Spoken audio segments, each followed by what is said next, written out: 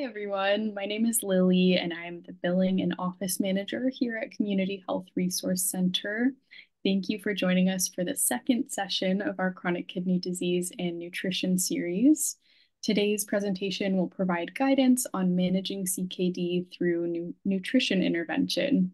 We will also include a discussion of popular weight loss drugs and their relation to CKD with nutrition tips for those who are taking the drugs.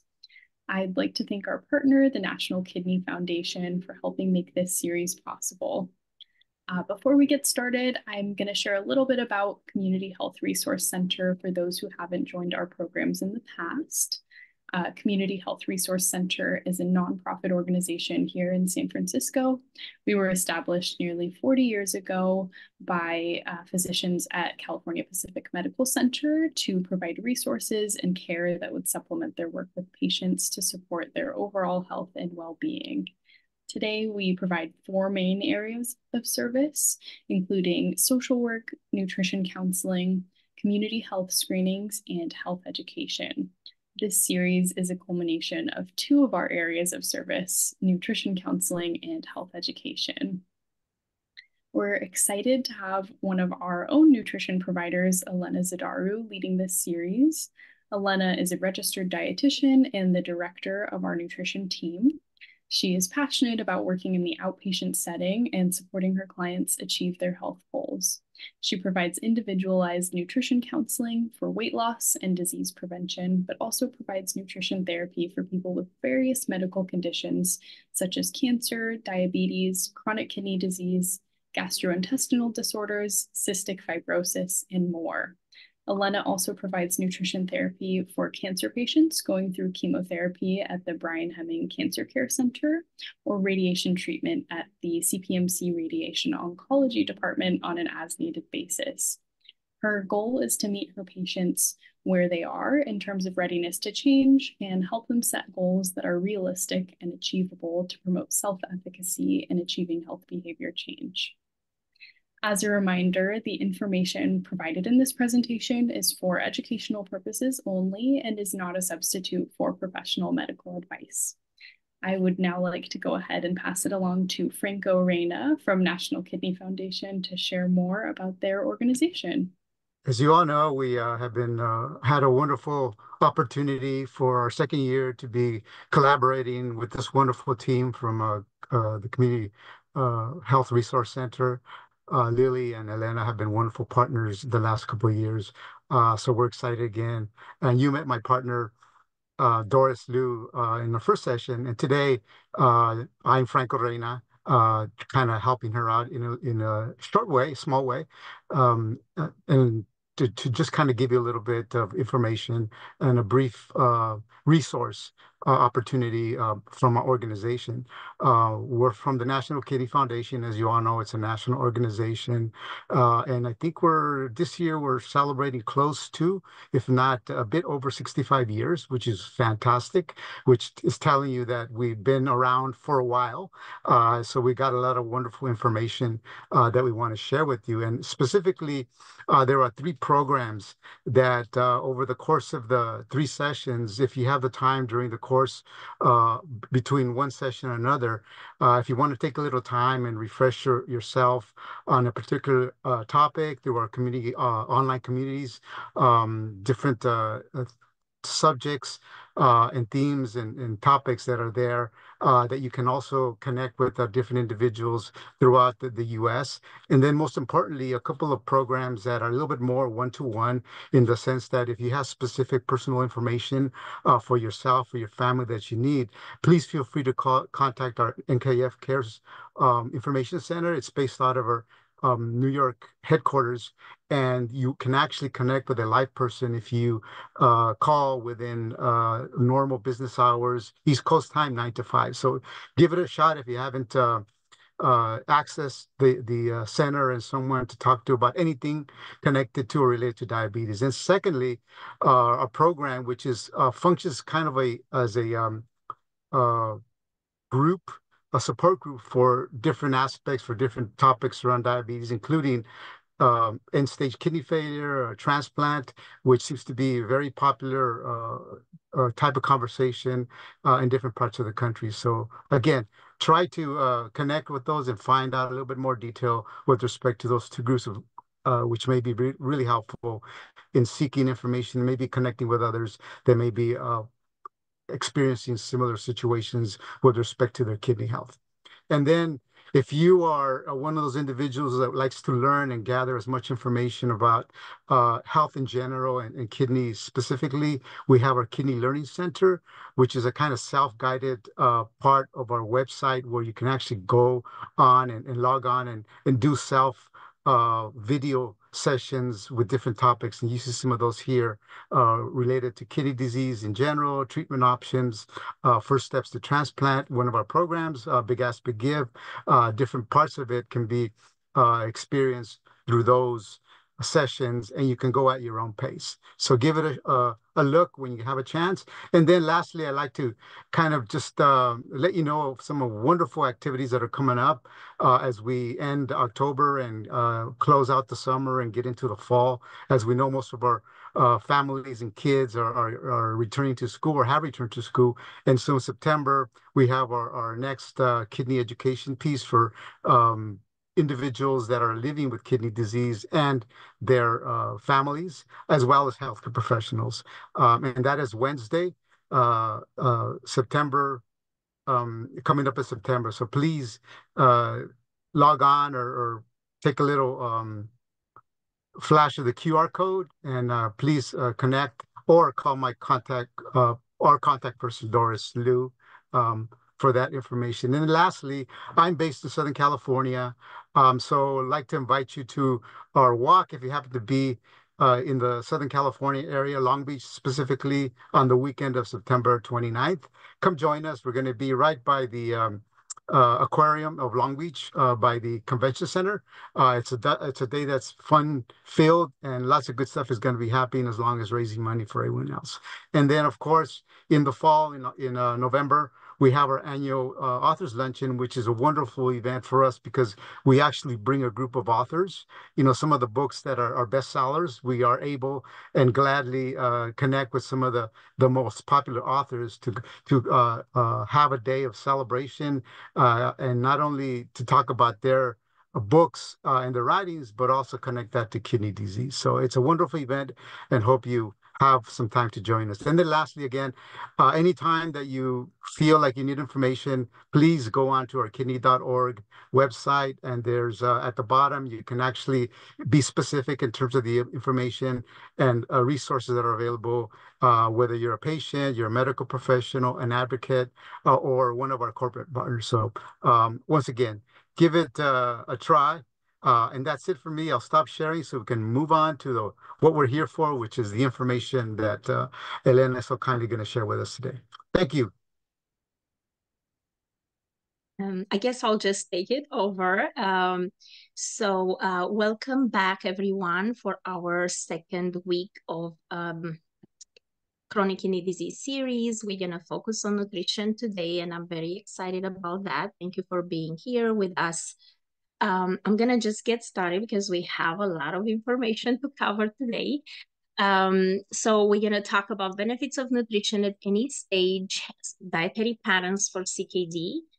We're going to talk about nutritional considerations, specifically protein, sodium, potassium, phosphorus, and I have a slide for others other considerations that we need to think of. And then the last part of the presentation will actually cover more information about the weight loss medications, in particular the newer classes of GLP-1 receptor agonists. So let's get started. I have some slides that are a little bit more dense. You're going to receive the slides and that information, but I have some references and I wanted to just kind of point out that definitely nutrition is beneficial at any stage of CKD, and medical nutrition therapy actually it's beneficial to improve nutritional markers and delay the progression of CKD, delay the need for dialysis. Nutrition interventions also can improve blood glucose and blood pressure.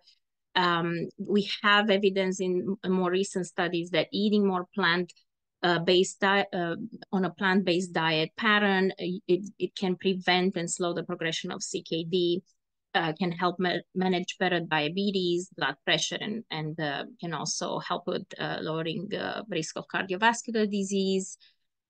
We have more and more information about the plant-dominant low-protein diets, and I'll talk more about in more detail, which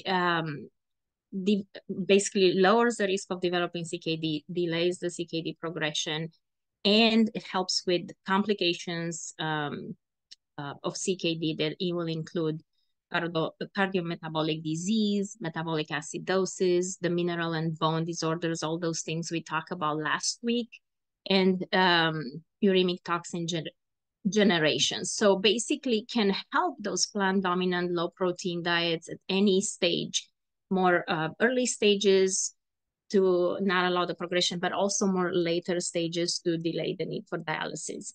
However, unfortunately, plant-based diets are still not routinely being offered as a treatment option by nephrologists. So we're gonna share more information about those plant-based diets today. The diet nutrition should be individualized. Again, some people need to control blood pressure, blood sugar if they have diabetes, if they have high blood pressure, or when they don't have and they just have CKD. In terms of dietary patterns, we have different evidence. And again, I wanted to list certain things like Mediterranean diet, right, which is part of the plant-based, may improve lipid profiles with in patients with CKD stages 1 to 5. Increased fruits and vegetable intake can decrease body weight, blood pressure, but also that net acid production. Remember, I talked about last week how animal-based products can increase that acid load, so make your urine more acidic, and then plant-based foods, including fruits and veggies, can actually make the urine, make the more alkaline urine and decrease that acid load. Again, we have, it's a bit redundant, but the low-protein plant-based diets seem to benefit kidney health and decrease proteinuria, CKD progression, and uremic complications. And I want to show you this slide that's actually from a research article that came out in November last year in 2023, and talks about various types of plant-based dietary regimens. So and I want to kind of say that the plant-based diet, sometimes people get confused and they think that plant-based means strictly vegan. And veganism, it's part of the plant-based diet because obviously it's 100% plant-based, but there are other variations and other types of diet that would be part of that plant-based. Basically, plant-based means when more than half of what you eat on a plate will be coming from plants, you know, and they're different. So it's not necessarily the foods that you eat on a regular basis, how much, right? Like how much of that animal food, you may still eat chicken and fish and let's say meat, but how much of that you actually eat on a regular basis, right? Part of your meals. So we have, those are newer terms, PLADO diet, which stands for plant dominant low protein diet, and PLAFON diet, which is plant focused low protein diet for CKD and diabetes. So basically PLAFON is the same as PLADO, but it's just for people with diabetes and CKD. But if you look here at the description, you want to limit the protein to 0.6 to 0.8 grams per kilogram per day. And actually, I have more details under the protein and how to calculate and show you all. So I'll just kind of just mention it. And as I said, we'll go in further details later. But this would be, you calculate how many grams of protein you can eat on this low protein diet. And then at least 50% of that protein should come from plant-based sources. And this is a bit different than, let's say, 2 years ago, 3 years ago, when I started this class series 6 years ago. We didn't know actually how beneficial plant-based is and how much that protein should be a combination of animal and plant. And we were thinking that maybe animal should be up to 80%, which right now we have more evidence and or to say that no, actually at least 50% plant-based sources of the protein that we're consuming. So the platform is basically the same. DASH stands for Dietary Approaches to Stop Hypertension. So this was designed, this diet designed in late 90s. 98, I think. But basically it was as a way to reduce blood pressure and worked very well, still is working. And it's basically more plant-based. So it's a diet rich in fruits and vegetables, so a bit high in potassium, low in sodium, and this way kind of manages and lowers blood pressure. And because of again, this emphasis on fruits and vegetables and plant-based foods, it's still part of that plant-based category umbrella. Mediterranean diet, it's plant-based too, because really emphasize whole plant-based foods, and it actually limits the intake of lean meats, dairy, seafood, so any animal products, and basically emphasizes healthy fats as olive oil, and added sugar, processed foods, and red meats are generally, we say excluded, but they're at the top of the pyramid, which means rarely consumed. We have the flexitarian diet. It comes from being flexible with your diet. That's what I like to think of. That means you're a semi-vegetarian. You might not commit 100% to, let's say, eliminate meat or even animal-based foods from your diet. Sometimes you might eat them, but you're not eating them on a regular basis. You're trying not to eat them on a regular basis, but sometimes you might make exceptions and eat them. They're still taking a small percentage of your diet. Then we have the vegetarian diet, which can include, will exclude beef, pork, chicken, but can include, let's say, fish if you're pescatarian, can include dairy or eggs if you're lacto-vegetarian, or just lacto-vegetarian, eating just dairy but not eggs. So there are lots of variations of that, but that can also be part of the more a plant-based dietary regimen. And then we also have a whole food plant-based diet, which emphasizes the consumption of whole plant-based foods as opposed to refined or processed plant-based foods. Still typically limiting animal-based foods, like animal proteins. But for example, those would also, I give this example, baked goods or, even bread. White bread can be part of a plant-based diet, right? Because it's with white flour. But with a whole food plant-based diet, you basically consume more like a whole wheat or whole grain type of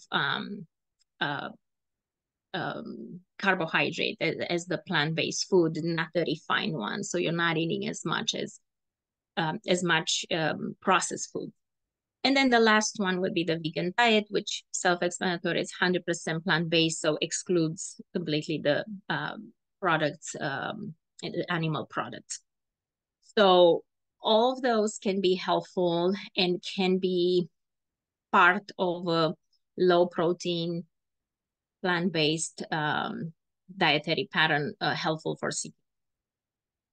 I have here a little bit of a graphic showing that when you decrease animal protein and more plant protein, how that can be helpful for your kidney health. So you're going to get more fiber, right? Because fiber is only in plant-based foods.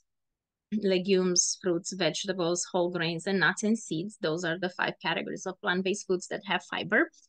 That can be beneficial to your gut and create, actually correct the gut dysbiosis, which is an imbalance in your gut. It can happen, can also decrease the uremic toxins and benefit your kidney this way.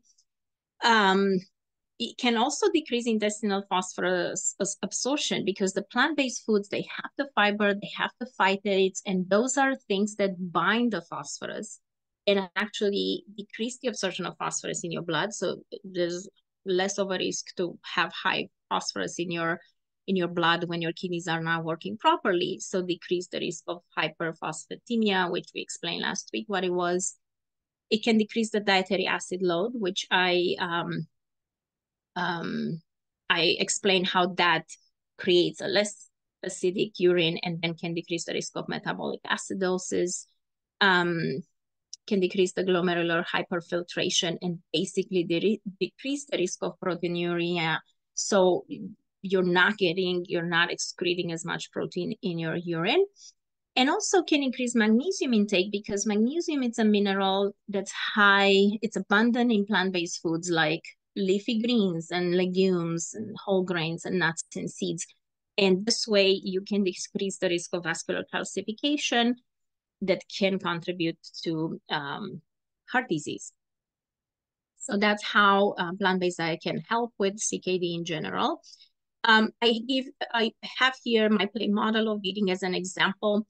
Half a plate non-starchy vegetable. This is also ideal ratio on the plate when people are trying to lose weight in a healthy way. You still want to feel full. So you make half of what you're eating non-starchy vegetables, a combination of cooked, salads, raw, doesn't matter. But the idea is those are fillers, those are lower calorie foods that will lower the calorie density of your entire plate. And then the other half, you split it in half between a healthy starch with fiber ideally and a lean protein, which again, at times you could make 100%. This is 75% plant-based, right? In between the vegetable and the starch. Here, if sometimes you replace this with maybe some beans or tofu or quinoa and beans or other combinations that would be 100% plant-based, and that can be also achieved, but this would be good enough to be in a plant-based dietary pattern. Now, revisiting the nutrients of concern, we're going to take one by one: protein, sodium, potassium, and phosphorus. How much protein should I eat?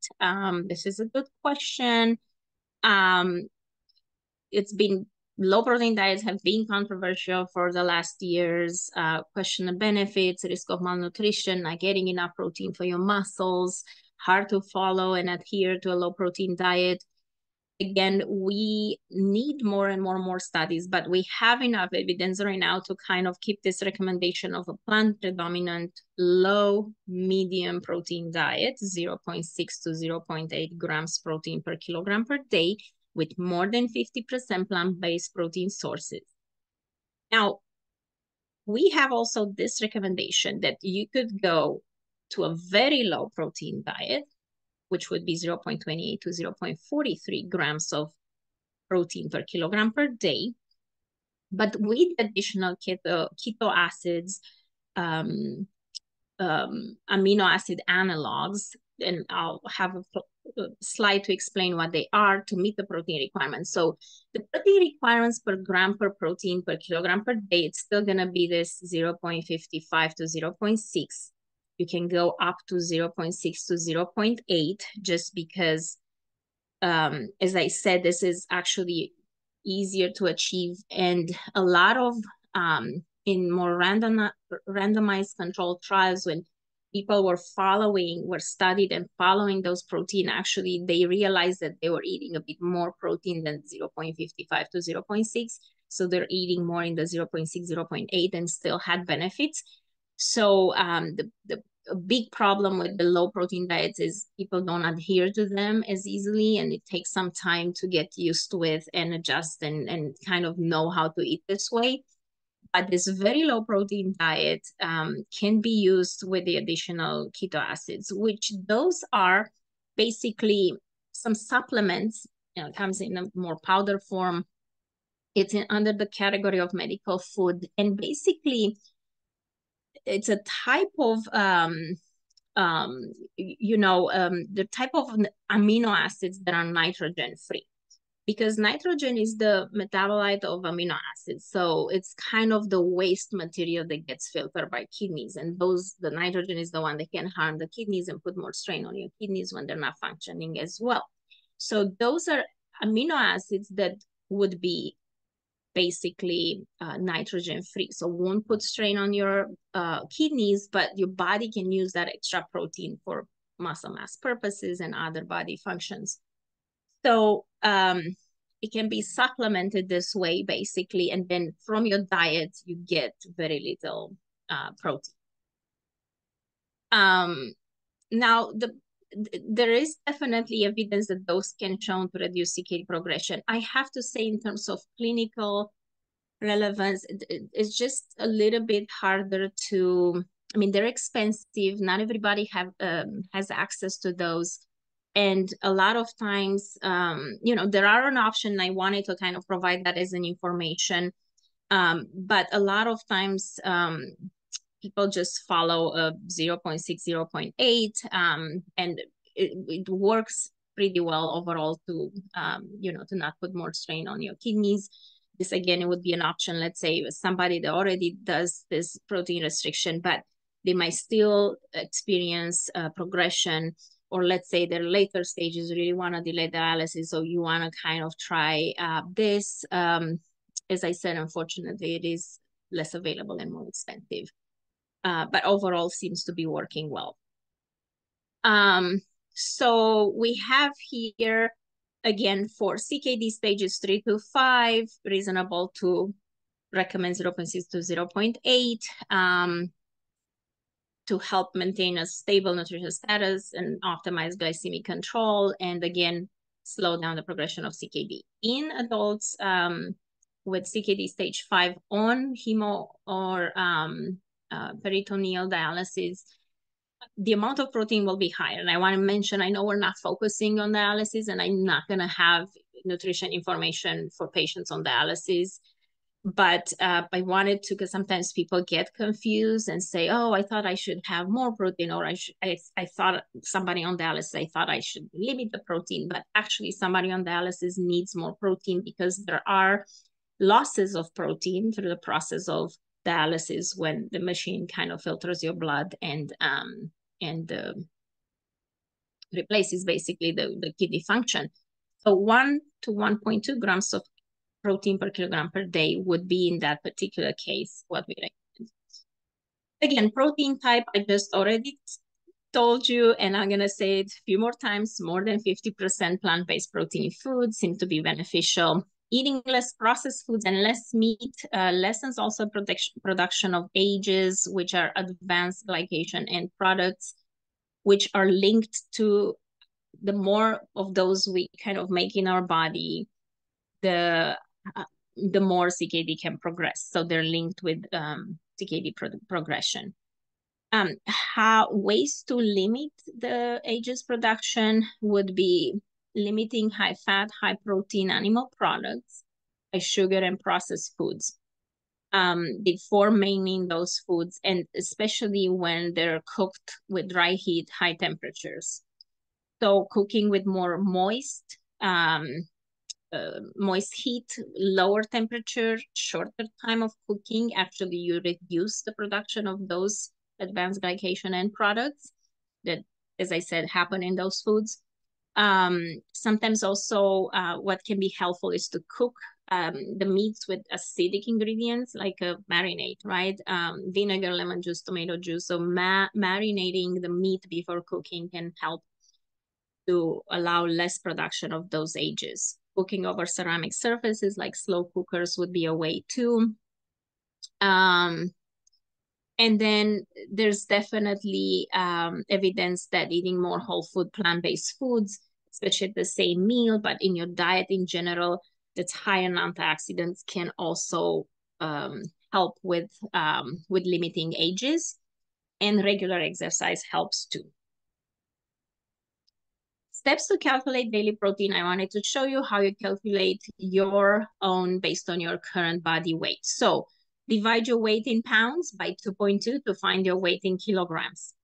Then you want to kind of multiply 0.6, which is the first number of the range for protein requirements, and you get the grams of protein to eat per day at the lower range.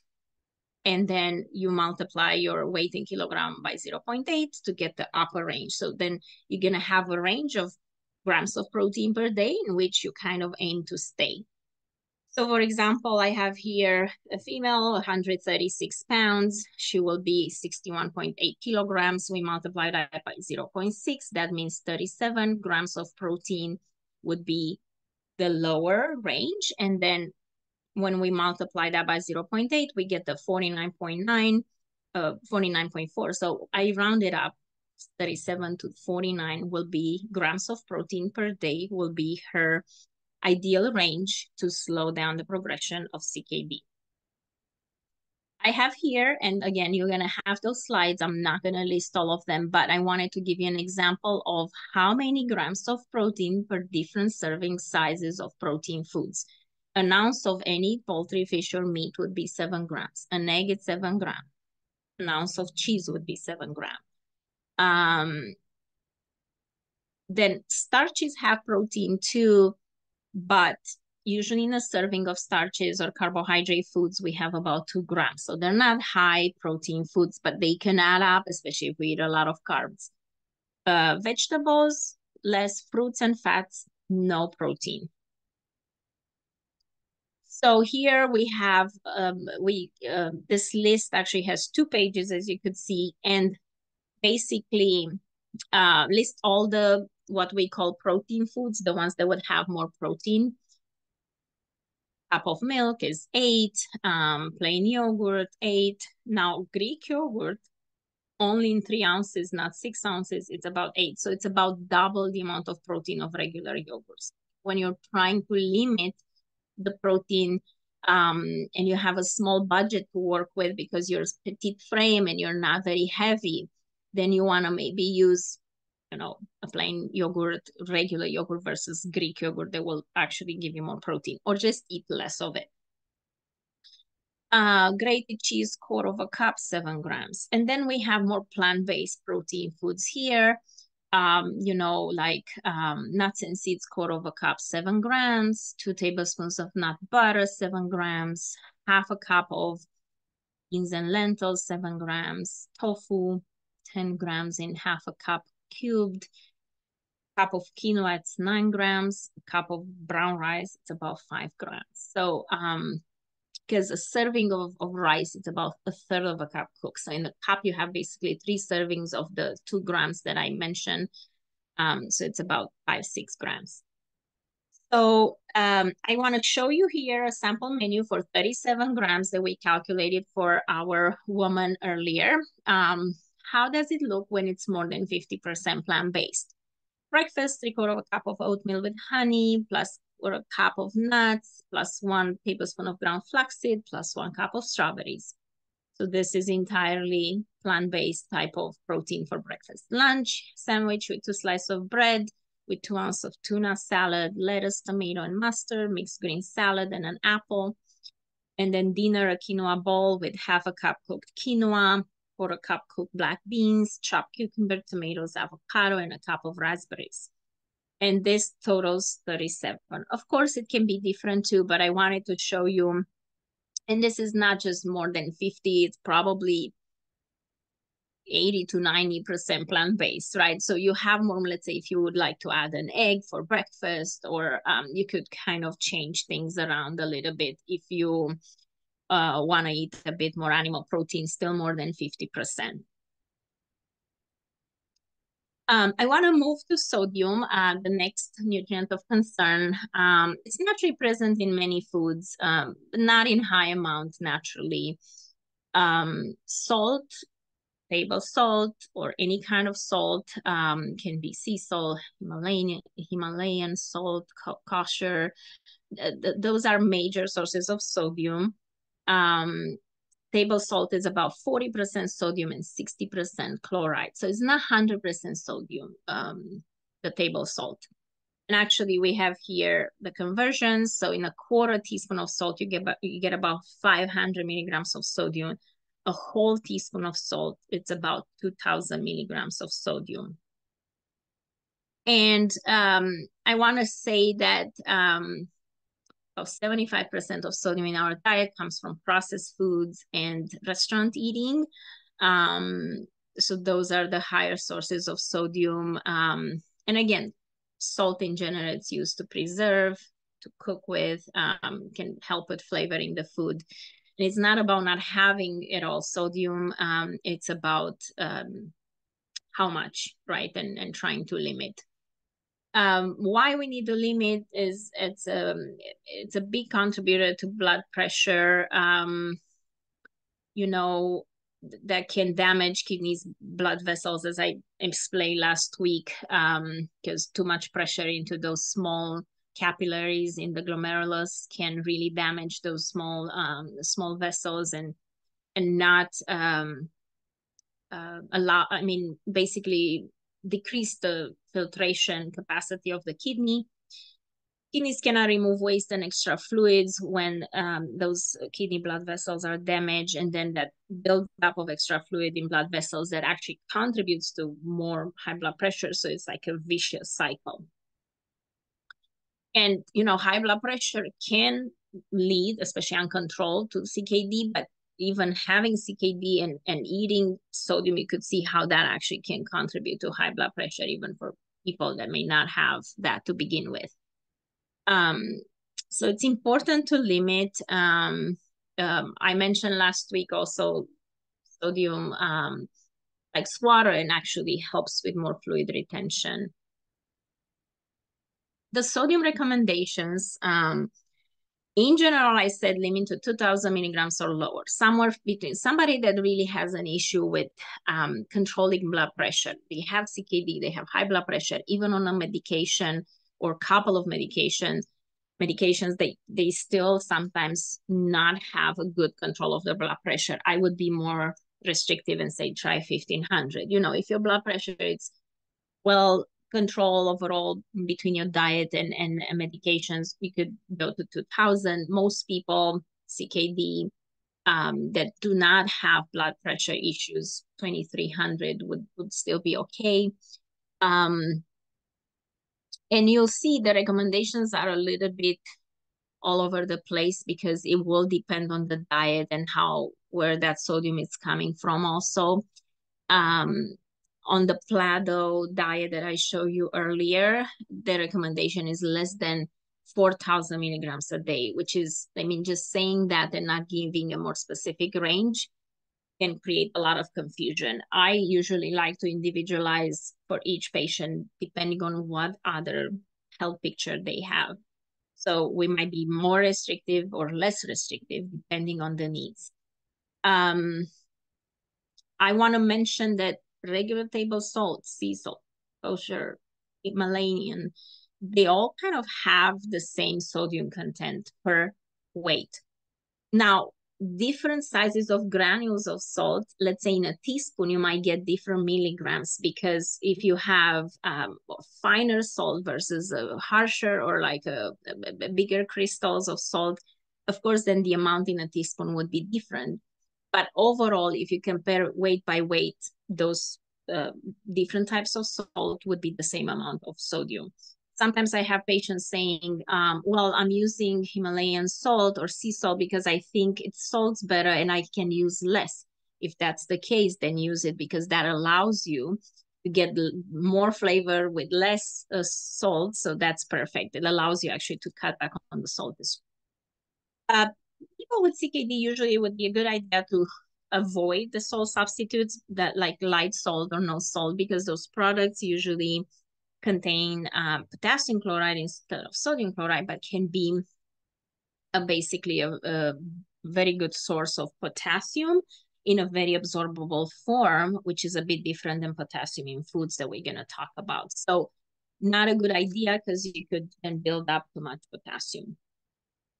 High sodium foods are usually, the way I said, restaurant food, processed foods, fast foods. Those are the main sources of salt in the American diet.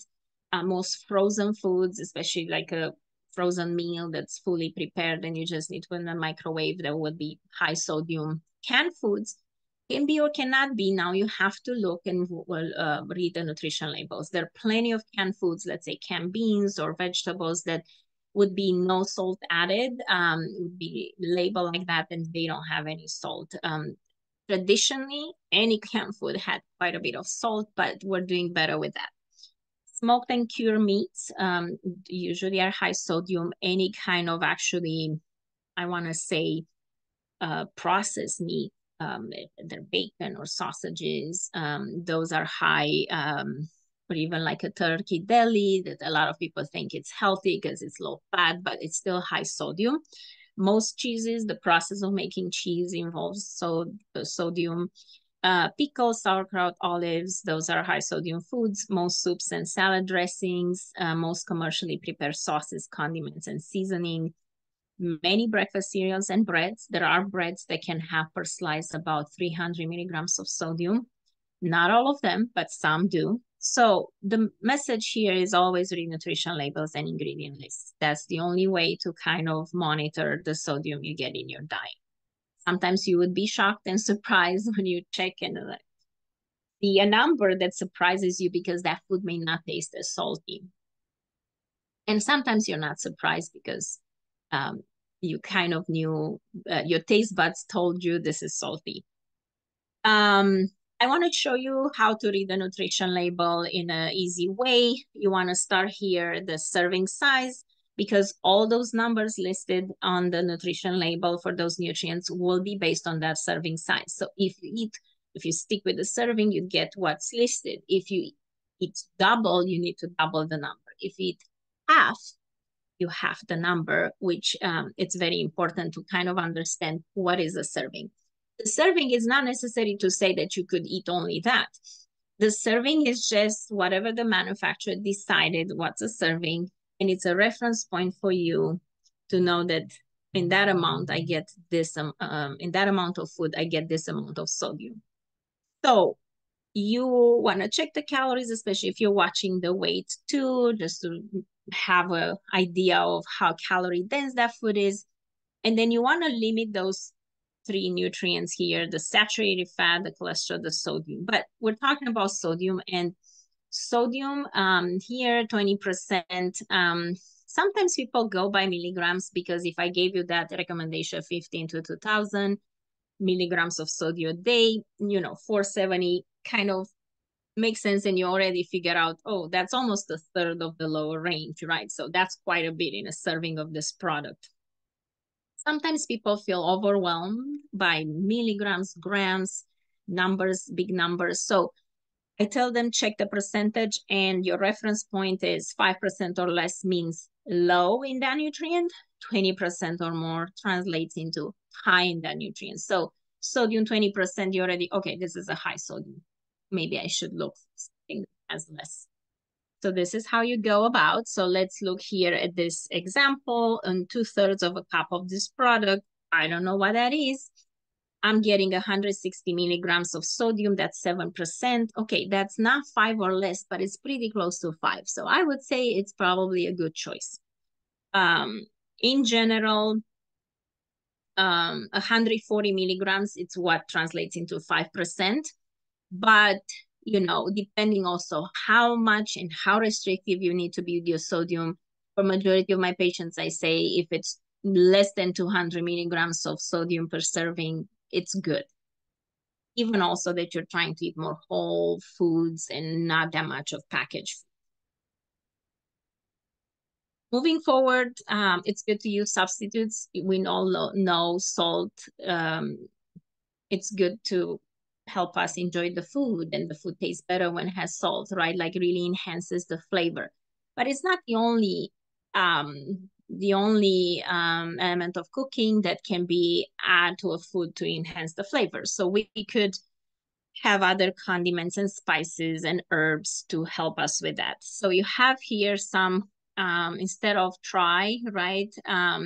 So there are different salts, including garlic salt, celery salt, bouillon cubes, and then we have things like fresh garlic, fresh onion, garlic powder, black pepper, low sodium salt-free seasoning blends like Mrs. Dash, it's one of them, vinegar, and then for sauces, again, we could do more vinegar, dry mustard, or make our own sauces and salad dressing, which will give us the opportunity to control the sodium. Cure foods, we have the fresh alternative. And for canned foods, we have, again, look at the ones that are canned without added salt. Ways to reduce sodium: avoid processed foods, and when you have to eat them, read the nutrition labels and compare different brands, right? You may be able to find big variations within brands. As I mentioned, even on a sliced bread type of situation, there are breads that may have 80 milligrams of sodium and breads that have 300 milligrams of sodium. So it's a big variation. Limiting eating out, cook more often at home.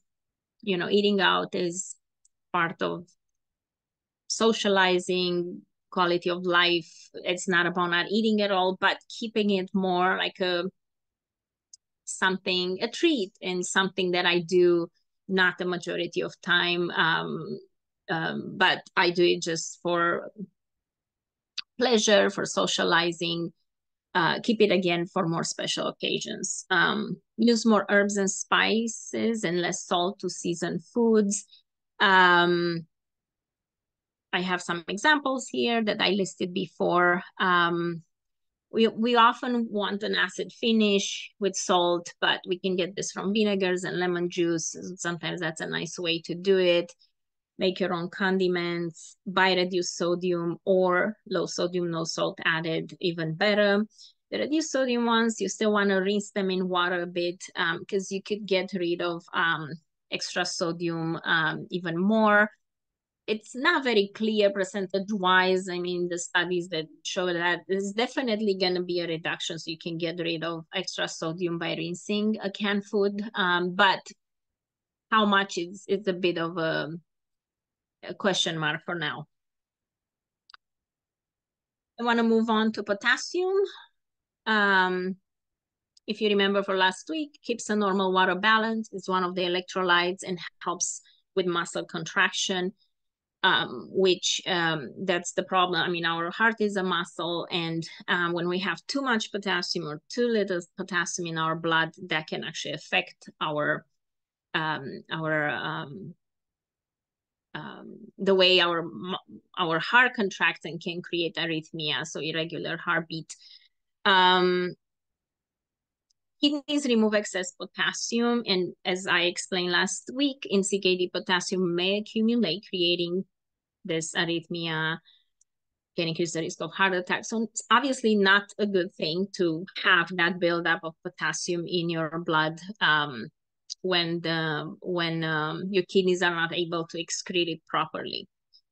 You want to check with your doctor about what is a safe potassium for you.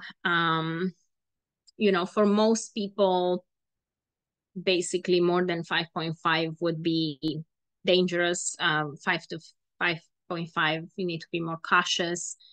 And safe would be 3.5 to 5. So those are levels of potassium in your blood. When potassium is high, you need to be more cautious with portions of high potassium foods. You may need to limit at one point to less than 3,000 milligrams a day. So this is something that's a bit of a change compared with other years in terms of recommendations. Because, you know, typically we're more restrictive with dietary potassium for patients with CKD just to prevent that. But the evidence, kind of get here a little bit. We don't have a lot of evidence to support the benefits of lower potassium diets. There are also some limited observational data that shown weak association between dietary potassium and serum potassium levels. Now, there's another study that show like restricting those heart-healthy fruits and vegetables that are high in potassium actually could potentially have negative effects on the cardiovascular health and survival of patients with D. There was another basically retrospective analysis. So NHACE, those are big national examination surveys. Thousands of people are enrolled, and basically they shown that when people had low potassium and low fiber, because they're not eating all those plant-based foods, they had higher death risk versus the ones that had high potassium and fiber consumption, and those were in participants with kidney dysfunction. And then we have other options nowadays too, like those novel potassium binders that may allow to liberalize the dietary potassium. Allow people to eat more plant-based and take the binder, so they're not accumulating too much potassium in their blood. Now I want to go back to here. There are other causes for high potassium.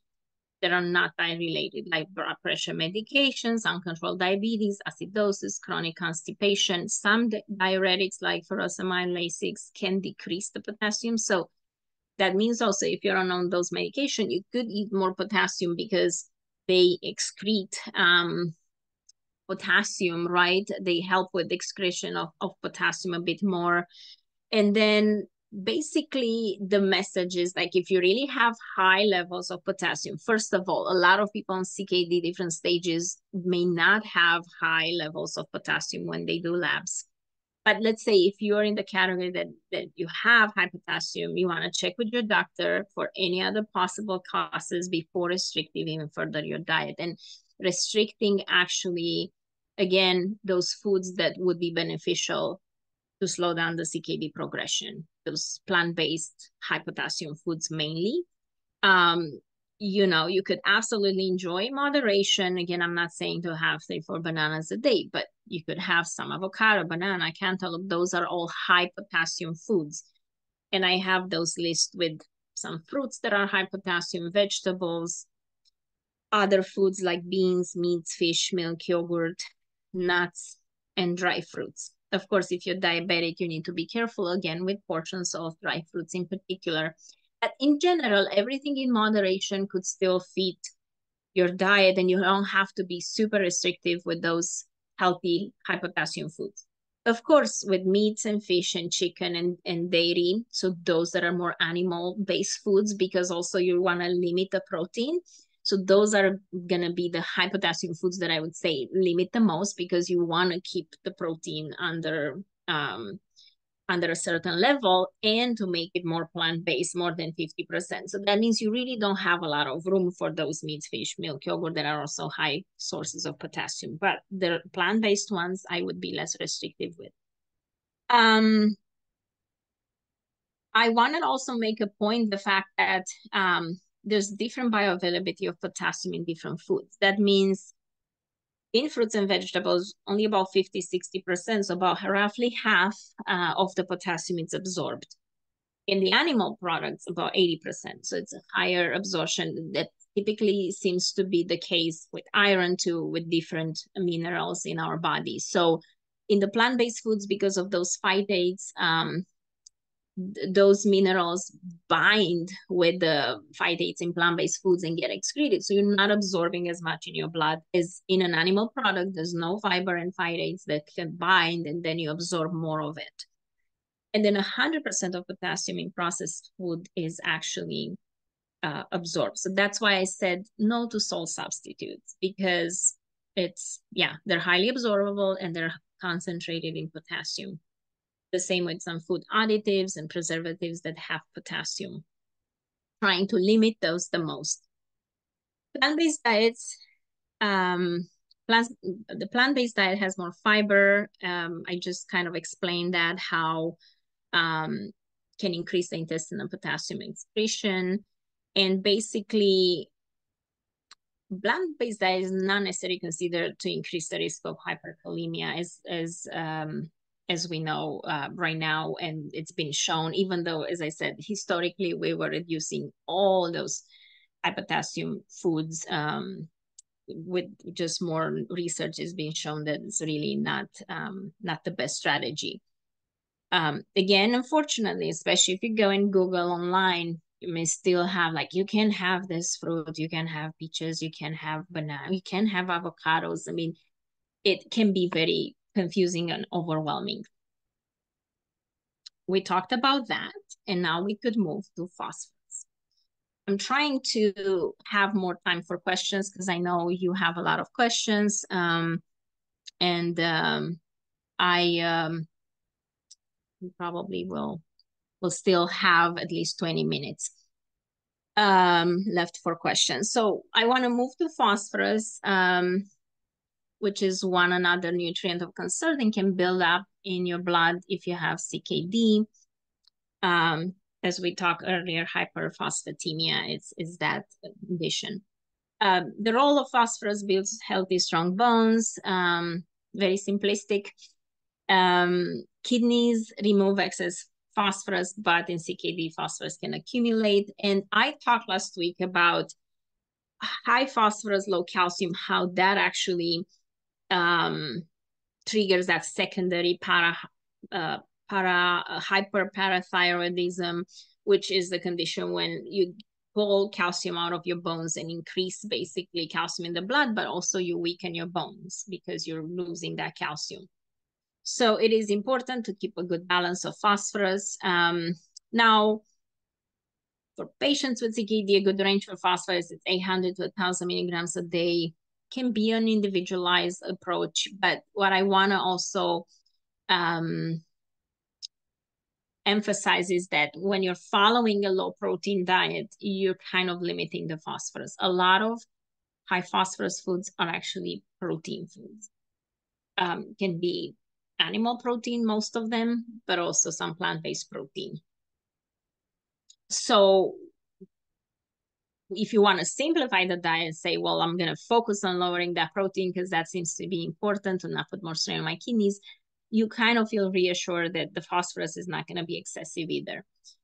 As GFR reaches 15 mLs per minute, phosphate binders may be necessary. So those are also very similar as potassium binders. They're basically prescribed and they can be taken with meals as a way to, when you eat the food, the phosphorus in the food can bind with those phosphate binders and can basically decrease the absorption in your GI tract and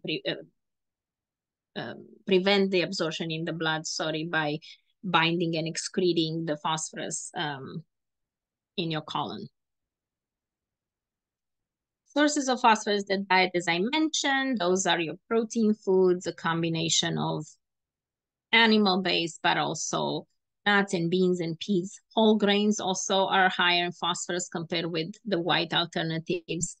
Chocolate, colas, so dark colas, and basically the naturally occurring phosphorus in foods, they have the organic phosphorus, and basically in a plant-based phosphorus in foods will be less absorbable than animal-based phosphorus. And again, in naturally occurring phosphorus in food, if it's animal or plant, it's about 40 to 60%. And the one that's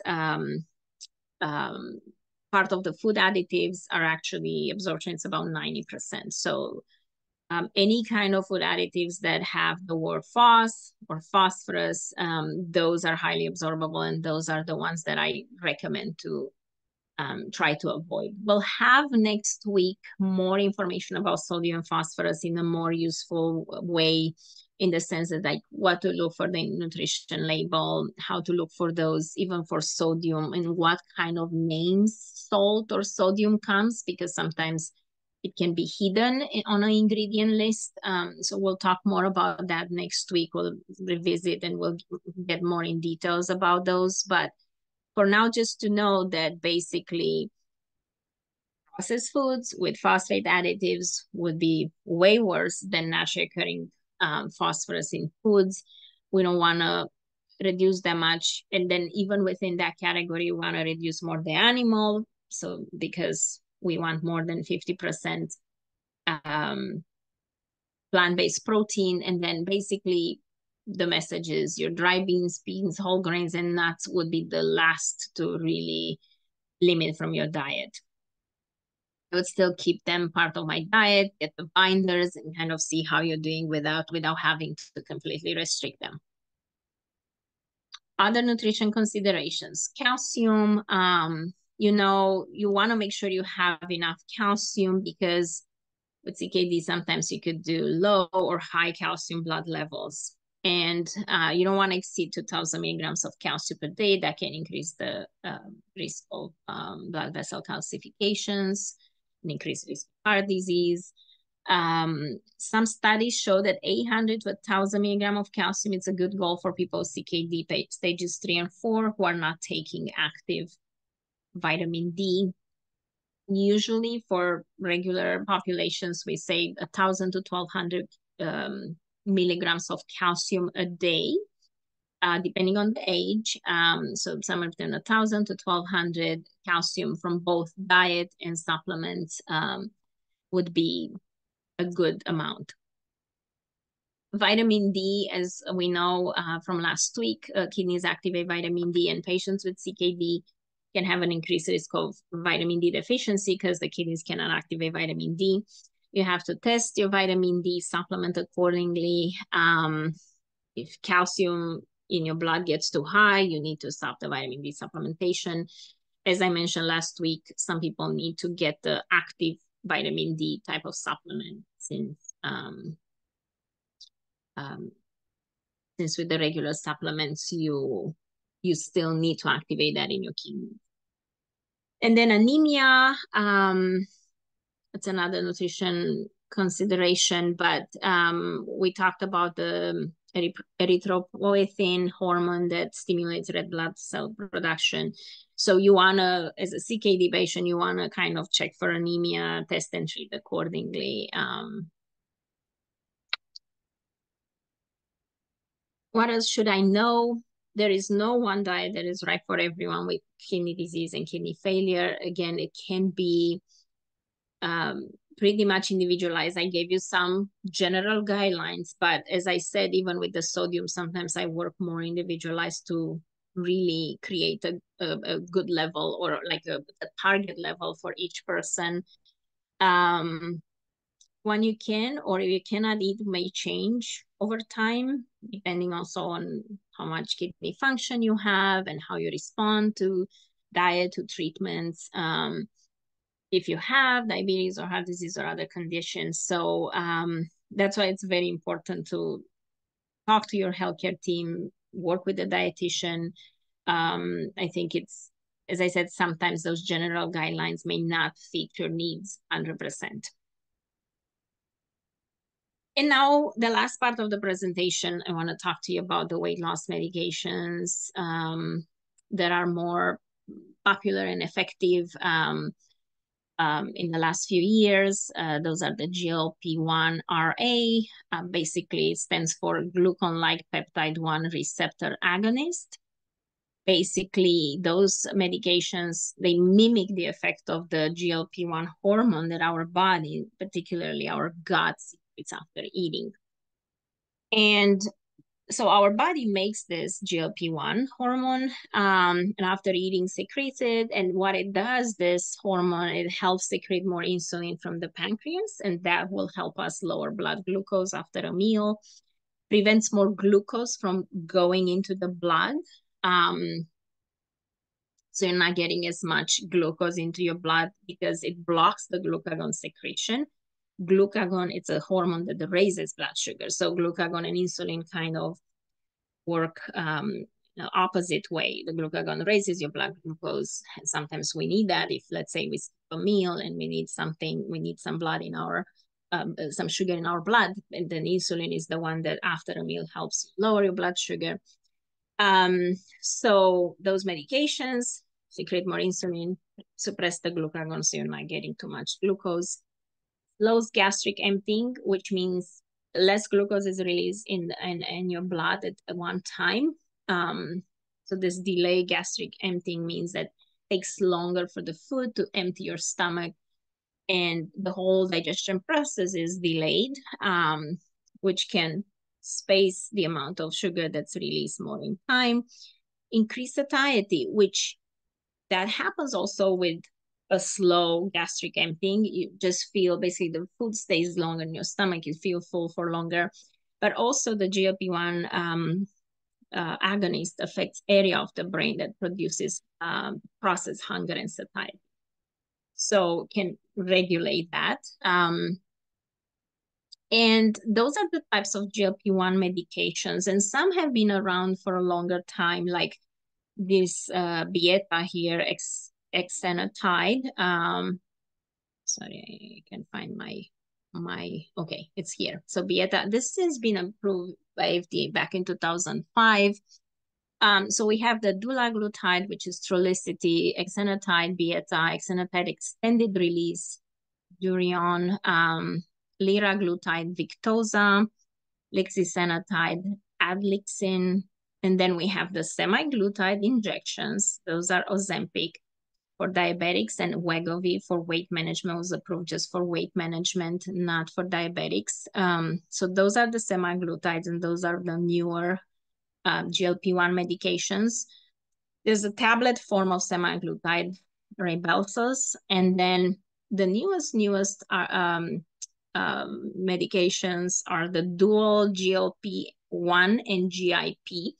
So they are GLP-1, they have the GLP-1 hormone basically agonist, but they also have the GIP, which is glucose-dependent insulinotropic polypeptide, which is a type of hormone also in our body, very similar in action with the GLP-1.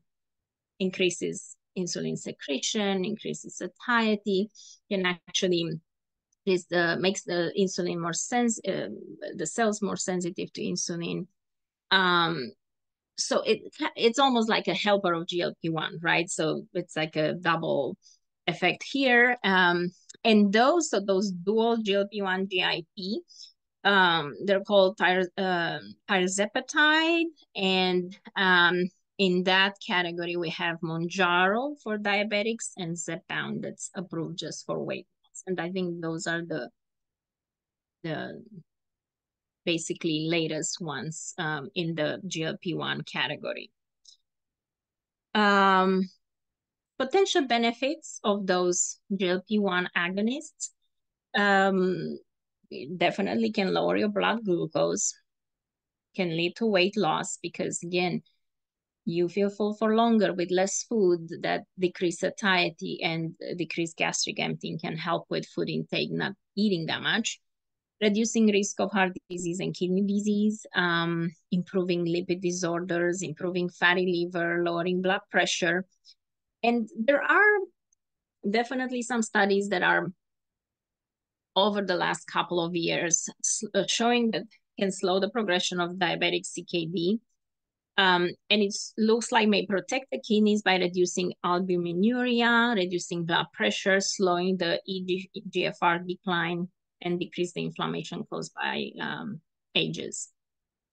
Now, of course, we're gonna have more studies to look into, but the studies that are available so far in the past couple of years really show benefit on patients with CKD.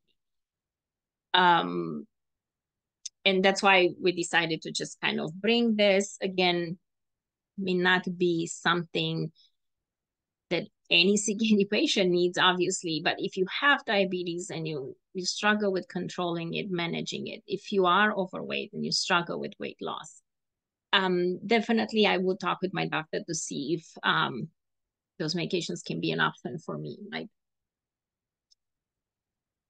possible potential side effects, right? More common: loss of appetite, nausea, vomiting, diarrhea.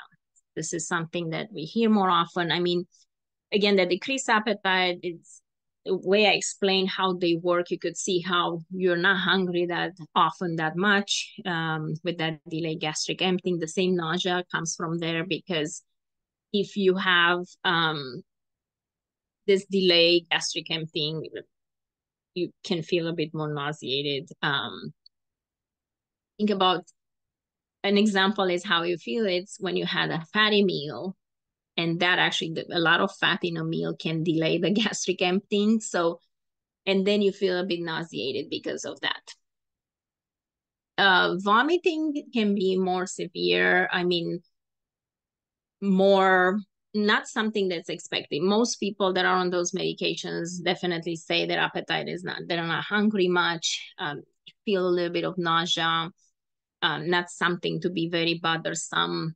But if you have a lot of nausea or vomiting, I would talk with my doctor, because there are some rare cases in which, and I had only one patient so far that experienced that, where you have more symptoms of gastroparesis, which is almost like a paralysis of your stomach, when your stomach really doesn't move to churn the food, kind of just the food sits there and there's no movement, and that can help make you very nauseated and vomit. So had a gentleman in that category, he tried both Trulicity and Ozempic, and he could not tolerate any of them. And he had actually a gastric emptying test that showed that was a big delay in his gastric emptying, more than what you expect or want, and made him basically not tolerate the medication. So it was concluded after 2 trials of different kind of GLP-1s that those are not for him.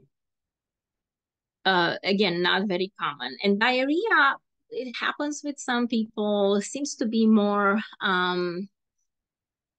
at the beginning, and your body adjusts to it, not like a permanent, and more episodic too, and linked with what you ate. Some of my patients were saying, oh, if I eat greasy foods or fried foods, I get diarrhea. And, it's linked with the amount of fat they're eating. Less common would be indigestion, headache, dizziness, increased heart rate, infections. Not as common, but there are definitely some severe side effects. They're rare, which is good, but they can happen: pancreatitis, thyroid cancer, acute kidney injury, and worsening of diabetic retinopathy. So those are rare, but more serious side effects. Again, maybe not the best choice for any person, for everybody. So I wanted to give you some nutrition tips for people on GLP-1 agonists.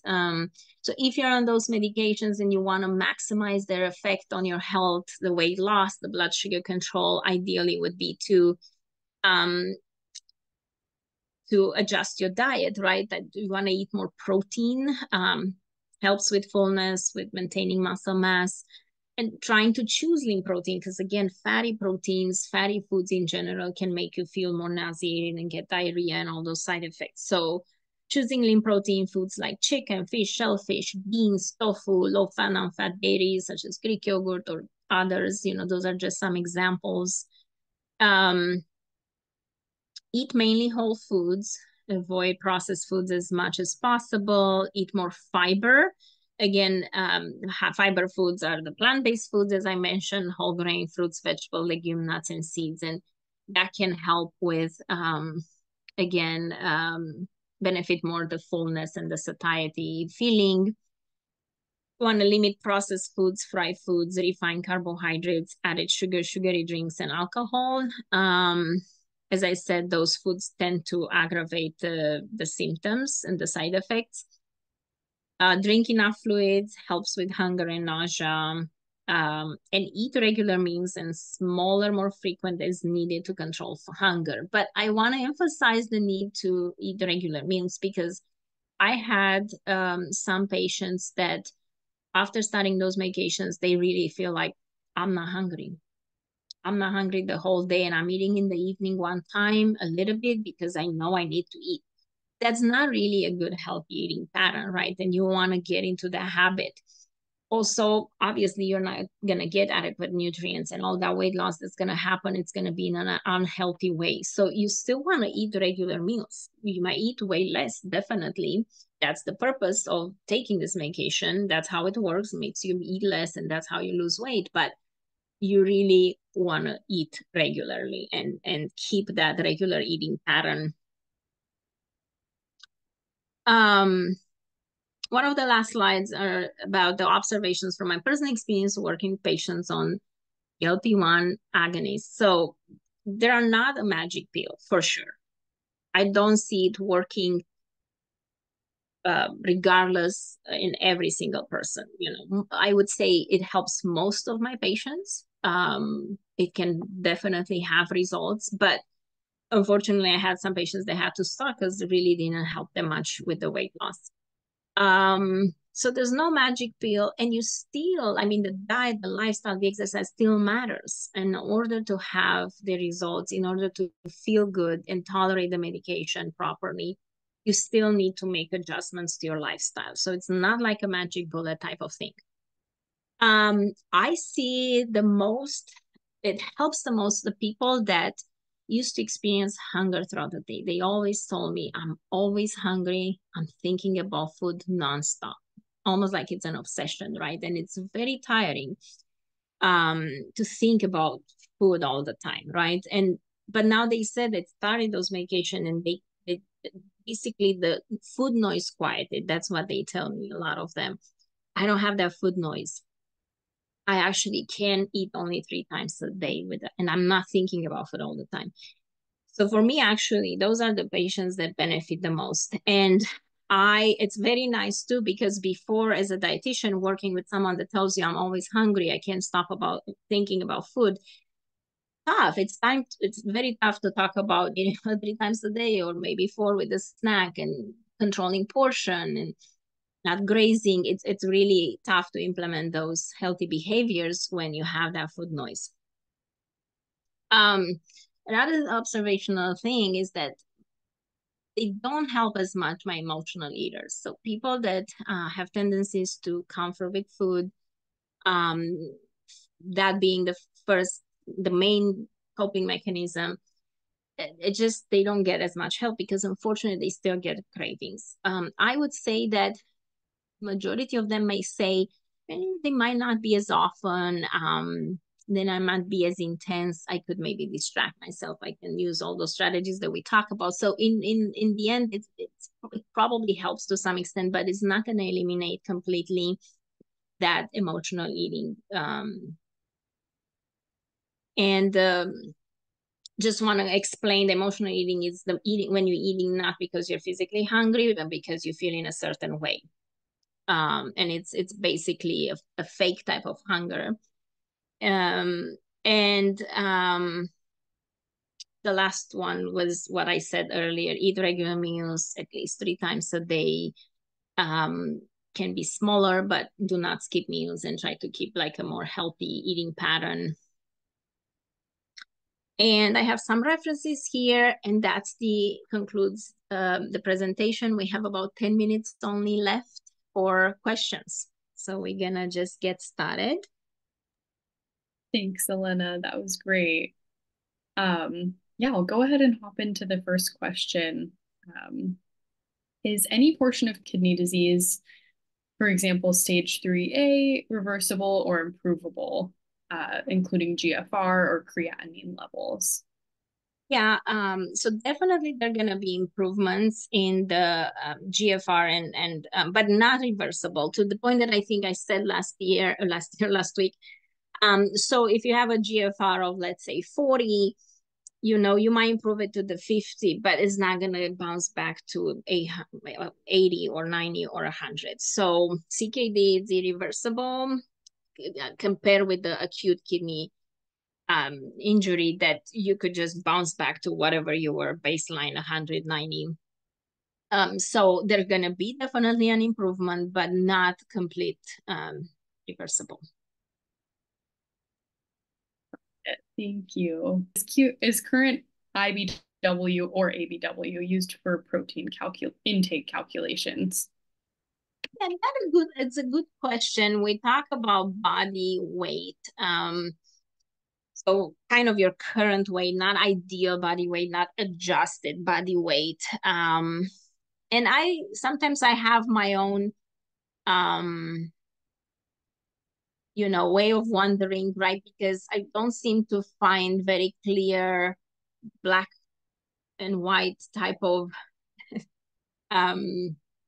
explanation of that. I use just current weight. However, I'm more careful if somebody is BMI is really high, so their current weight is on a higher level. I try to do an adjusted body weight just to make sure, you're not eating more the body fat than the muscle mass.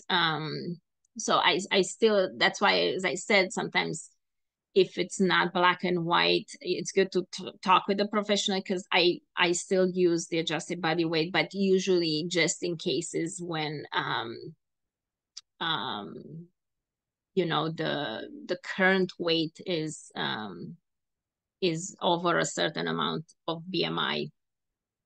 So more in the 2 classes of obesity, 2 and 3. Great, thank you. I have quite a few questions about protein, so I'm going to kind of group them together. Can you talk about protein powder supplements for protein intake, as well as plant-based protein options? I know you talked about this during the presentation, but if you don't mind reviewing. Yeah, so it can be used, and especially if it's a more plant-based, it's a little bit, well, since you need to limit the protein, I always kind of talk with my patients and say, you really want to use, I mean, protein powders usually are used to supplement protein when you actually cannot eat that much protein in your diet and you need more for different reasons, right? So I would say, and there's still a more processed food, right? Because it's not like a whole food that it's extracted from foods and more processed, and more concentrated. And I mean, it's not that you cannot use it, but I would say I would see it a little bit more in what kind of situations would I use it? Because I want to encourage my CKD patients that have a low budget for protein, use that protein for whole foods, because as you could see, it adds up in a day. And when you eat a protein powder, then in a scoop, you get 20, 25, 30 grams. That could be more challenging for you to stay within a budget, right? Um, Overall, I would say there's not much research that talked about like animal versus plant. I would assume plant would be better, right? Like let's say it's a pea-derived type of protein powder. However, there were some studies a couple of years ago on those plant-based protein about how they tend to be more contaminated with different heavy metals, which is kind of scary in a way, but I haven't seen much since then. I know we need more studies to show, but I usually still think of them of more like not whole foods, a bit more processed, and do we really need to use them? When we really need to use them, they could be helpful, but I would say if you don't need to use them, you'll be better off with just protein from whole foods. Got it. Thank you. If a person has normal potassium levels, can they continue potassium-containing foods, including salt substitutes? I know you touched on this already, but if you don't mind reviewing again. Yeah, so I would say definitely, yeah, you don't need to restrict the potassium. Now, with the salt substitutes, I would be just more careful and be aware how much potassium, because per serving, it can be quite a bit, I think 2000 milligrams or so. Maybe I'm mistaken, but I know they're concentrated. So, as you saw in my slide, 100% of that. So it's highly absorbable. And I would still probably not use that on a regular basis as a salt substitute. But high potassium foods, for sure, I would not restrict. Great, thank you.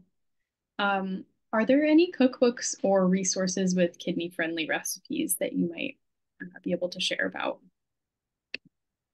Yeah, that's a good question. I'll probably compile some a little bit of a resource and share that for next week. On top of I mean, I usually redirect my patients to use the kidney.org. They have lots of recipes and information. And now specific cookbooks, nothing on top of my head that comes that I would say I highly recommend this type of cookbooks. I know a lot of people nowadays prefer also websites, but I will, as I said, compile a resource for web resources and cookbooks for next week to share. Awesome. Thank you. This next one, we've talked a lot about protein, but the question is, how can one balance protein and calcium requirements with CKD and osteopenia? Maybe we can focus more on the calcium. Yeah, I mean, we need adequate protein to protect the bones. It's true. And again, that 0.6, 0.8 will provide what your body needs. I mean, I just want to let people know that the recommendation for healthy individuals would be 0.6 grams of protein per kilogram body weight. We tend to eat more protein than we need for the body purposes and function, which again, if you don't have CKD, is not going to affect your health in a negative way, and you could use higher protein intake. But overall, I want to say that even on this 0.6, 0.8, you get enough protein to protect your bones. It would be more important to make sure you have adequate vitamin D in your blood so you can absorb the calcium that you're eating and taking as a supplement. and then focus on getting enough calcium, right? Like if you are a male or female, under 51, if you're a woman, under 70, if you're a man, you need about 1,000 milligrams of calcium a day. If you're a woman over 51 and a man over 70, you need 1,200. And then ideally is to get more from your diet. I mean, at least 50-50, right? Some people, because it's hard to get everything from your diet, especially in a plant-based, right? Because the most concentrated food sources of calcium are the dairy products, which are not plant-based. There are other plant-based foods that have calcium, but they're not as concentrated. So you would have to eat a lot to get what you need in a day. So a lot of times people get about half of what they need in a day, either 500 or 600 milligrams in a supplement. And then the other half, they kind of in between 1 or 2 servings of dairy products a day and what you gather from other plant-based foods. Most of us, if we eat a good variety of plant-based foods in a day, you could get gather about 250 milligrams of calcium. And, you know, random foods like almonds, oranges, and leafy greens and broccoli can have calcium, and you could gather that amount. So 50-50 would be probably the easiest way to do it. So then you ensure having enough calcium in your diet, so your body does not need to break down the bones the calcium from your bones to have enough calcium in your blood. Great. Thanks, Elena. Next question. Is it best to eliminate red meat from the diet for CKD patients? And what other healthy food options should CKD patients consider? So I don't think you have to completely eliminate and never have red meat in your life, for sure. But definitely limiting and not making it your main choice for protein would be a good idea. Right? Sometimes people say I may have it once a couple of times a month, or, you know, to that frequency for me is definitely not too often, right? Now it depends. I always, and I mentioned that at the beginning in my description, I always do that. I always meet people where they are. And let's say if you're the type of person that eats red meat every day right now, even once a week, twice a week, even like eating 12 ounces a week would still be a huge decrease in your regular pattern, will still make an impact. And sometimes you might start with that. Just the same with sodium. If you eat, I gave you those numbers, if you eat 4,000 or more milligrams of sodium a day, when you estimate and think about it, like even if you cut back, you know, let's say you eat 6,000, if you cut back 50%, that's still at 3,000. You're not at goal, but it will impact your health in a positive way. And slowly and gradually, as your taste buds adapt to less sodium, you'll be able to get into the range you need to get. Sometimes, again, the changes need to be more gradual. And whatever you can cut back and do better, those are just references that I give to people, because some people can achieve them, for some can be overwhelming, but that doesn't mean by cutting back, and even though you're outside of the range, that cannot be beneficial for you. That would still make a impact and will kind of help you to be closer to where you need to be. Great. That's super helpful. Thanks, Elena. And we are at time. So like I mentioned, I will save all of the remaining questions and add them to the Q&A for next week, which is the final session of our three-week Chronic Kidney Disease and Nutrition series. We hope to see you all there. That's next Thursday, August 29th, 3:30 to 5 p.m. And you'll receive, if you're already registered or you're here, you will receive another link to join next week. Again, I really appreciate you all joining us. Thank you to Elena for taking the time out of your busy schedule to present on such an important topic. And thank you to National Kidney Foundation for partnering with us and making this presentation series possible. I hope everyone has a great evening. See you next week.